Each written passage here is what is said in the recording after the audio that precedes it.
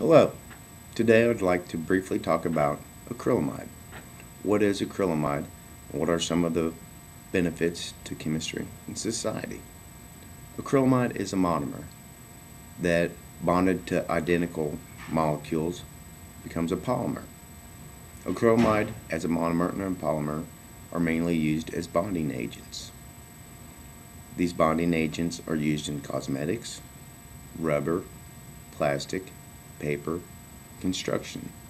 All these industries have different applications where they use acrylamide, but it's mainly used as a bonding agent.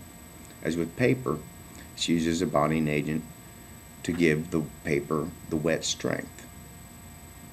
As in construction, it's used in grouting, mining, and oil extraction from the earth. Now as a polymer, acrylamide is mainly used in wastewater treatment to clarify the water, to pull the suspended particles out of the water and settle them in the bottom. Now there are many applications, practical applications for acrylamide that makes our lives much easier and more practical, more productive, and more enjoyable. Thank you for your time.